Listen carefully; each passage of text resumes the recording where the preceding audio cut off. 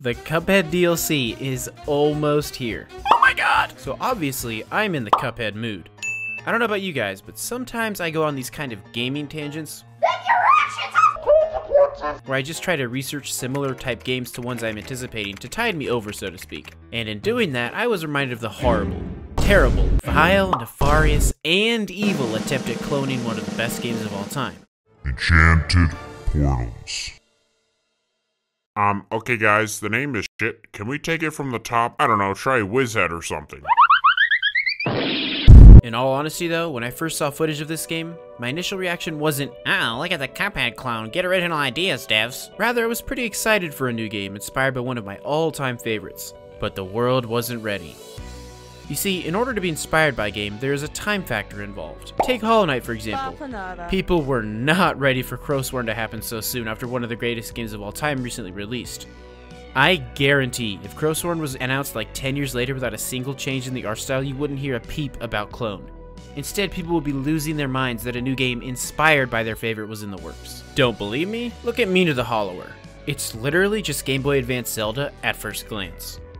Obviously, same as with Crowsworn, the mechanics themselves have a twist, but nobody seems to care because it's been long enough that the word clone apparently doesn't apply anymore.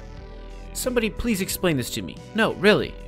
I honestly think it's great that these Enchanted Portal devs played the game Cuphead and loved it so much they were inspired to make a similar game. Why do people have to wait years and years to make the game they really want to? What's so wrong with having multiple games in a genre that you've fallen in love with? Cuphead is in my top 5 all time, but I can only play it so many times. But give me a new boss rush bullet hell game with new enemies, concepts, and mechanics, and I would say hell yes, let me eat that up right now. This whole clone thing is just fabricated by ignorant fans of games that can't possibly imagine a game being as good or standing next to their favorite thing ever. It's just a really odd mentality and I don't understand why we see it so often. So here's the thing, Enchanted Portals could end up sucking. Oh no! Crowsworn could be trash, Mina the Hollower might be the worst game ever made. So what? How does this affect the games they were inspired by in any way? Will Crowsworn somehow make Hollow Knight counteractively lose money? Would Enchanted Portals bombing ruin MDHR? Would Yacht Club Games have to go back to making Mega Man clones if Mina fails? So let's go a little more in-depth into Enchanted Portals and the whole clone accusation. And of course, the first thing that everyone is going to say is that the art style is too similar. Did MDHR create that art style? Are they the first to ever use it? Of course not. They literally copied old 40s style cartoons and animations to make a game. Do they all of a sudden have a monopoly over that art style in gaming? Does Hollow Knight have a monopoly on hand-drawn art? The answer is obviously no, and you are actually a moron if you think otherwise. So, the art style isn't an issue then, right? Good. Now if you look at the actual quality of the animation and art, it's certainly not in the same league as post-launch Cuphead. But you have to remember, this is a pre-Kickstarter game we are seeing. And honestly, it's pretty much at the same level as the first Cuphead footage we got was. Does this mean Enchanted Portals will reach the same quality? Well, of course not. That's not guaranteed at all, but it doesn't really have to. Aesthetics-wise, I actually do think Enchanted Portals has its own identity. The main characters are memorable enough, and most of the areas and boss designs seem to have their own idea. Except this lobster guy. Cuphead fans really seem to take offense at Mr. Krusty, but like guys, it's a lobster. There's only so many ways to draw and animate a lobster. Does Cuphead hold the rights to lobster animation? Don't answer that. Actually, if you take a close look at the art styles, I would say Enchanted Portals has its own theme. While Cuphead fits that 40s cartoon style really well, Portals looks kind of like a Cartoon Network show turned into a game. The fantasy type theme also helps it separate itself, and all in all, I really think this art style can stand on its own. Besides that, people complain that the weapons were too similar. Again, there are only so many ways you can make bullets fire on a 2D plane. Spread shot, charge shot, sniper shot, these are all staples of the bullet hell genre and Cuphead doesn't get to monopolize them. Anyways, all this negative PR really hurt the Kickstarter's chances of success and inevitably they did not reach the funding goal, despite many solid-headed people's efforts of stopping the bogus clone narrative. So what's the status of the game now? We didn't hear much for about 2 years and the project seemed dead. But actually things are looking up for Enchanted Portals, as recently in February of 2022, the devs announced that they have partnered with Epic Mega Grants, which gives them funding to accelerate the development of the game.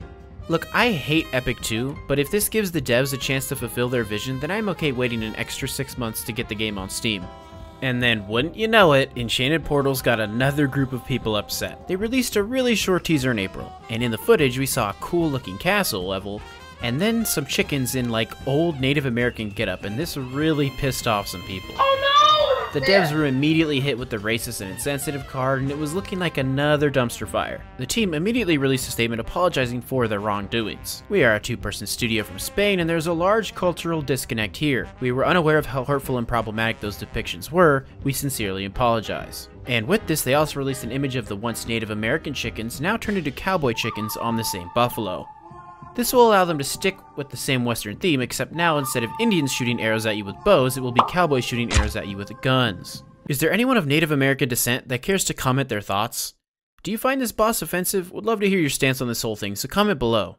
It makes sense they are changing this though. The PR around their game is already really fragile, so having something like this pop up would hurt the numbers a ton. And that's actually the most recent development with this game. Man, what a ride it has been. I really hope that the game eventually makes it through this living hell to see the light of day, because the ideas presented are actually really cool. The mechanics are similar, but that's exactly what I would want from a Cuphead-inspired game. Giant boss battles with bullet hell style combat and wacky animations. Like, why do you think I'm excited for Crowsor and the turn-based deck-building roguelike aspects? I will say though, not everything we have seen from this game is stellar. The attack animations for the characters look flat, some of the bullet effects are just plain bad, and overall combat seems a little bit slower paced. It's designed as a co-op game at heart, so it would make sense that everything has to be slowed down to make it an enjoyable experience. But let's face it, I don't have friends to co-op with, and neither do you, so the single player aspect is what we care about, and we haven't seen a single shot of solo play. I wonder if the single player will be a little more fast paced to make up for the fact that there isn't as much to keep track of.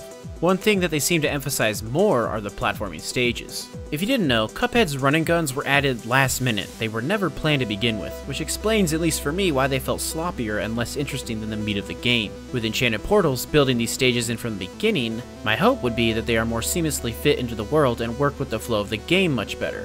I do actually really like the separation of level from boss though, making it really easy to refight a boss you like without having to get through an entire stage of a game to reach it. I wish more games in general did this. Mainly I'm thinking of Mega Man, because much like in Cuphead, I find the platforming stages in those games kind of tedious and boring, and would much rather just have a straight boss rush with optional stages on the side. Keep in mind though, I've only played Mega Man 8 through 11, so maybe the stage design is better in the earlier games? Any Mega Man fans watching right now that can chime in on this in the comments? Like I said, the Cuphead DLC is almost here to satiate my need for those difficult bullet hell boss battles, but it's been a long time coming, and from what we have heard, it's not going to be a large amount of content. So having Enchanted Portals to hopefully look forward to is nothing but a positive in my opinion. And honestly, I hope we see even more games like this pop up in the near future. You hear that, aspiring indie devs? Here's a tip: if you want to stand out, make less deck builders and roguelikes, and maybe try making more boss rush style games. Or perhaps a good Terraria clone. The only decent one we have so far is Minecraft. And the boss battles in that game suck.